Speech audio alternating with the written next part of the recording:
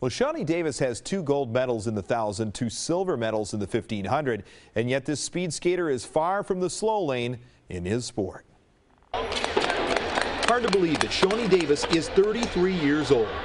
Yes, you know, all these things that I was hoping I would never have to encounter in my career, I'm having to do now. I have to take extra care of my body, I have to get extra rest, I have to go to bed at appropriate hours of the night. Anyone kiddingly call him Grandpa yet? I'm close in a sense, but I haven't had any people put that one on me yet.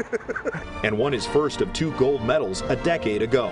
Yeah, you know, I still have that passion from when I first started skating. You know, I just wanted to be the fastest skater I could be. But the 2018 Olympics? Don't rule it out. I'm just going to try to time it, you know. I want to time it so that if I do make it to 2018, that I'm in the best shape physically and mentally. There are some things that have changed, like his new role as speed skating ambassador.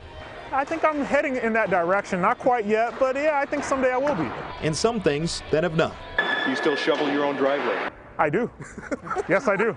The 2014 disappointment still fuels him. It's not a passing moment that I don't think about 2014, but you know, there's nothing I can do about it now. So it's just moving forward and trying to correct the mistakes that we made there, and hopefully 4 years' time we're on the right track.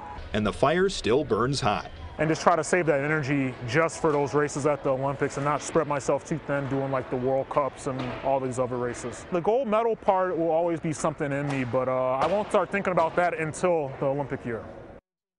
Somehow I think we haven't heard the last of Shani Davis.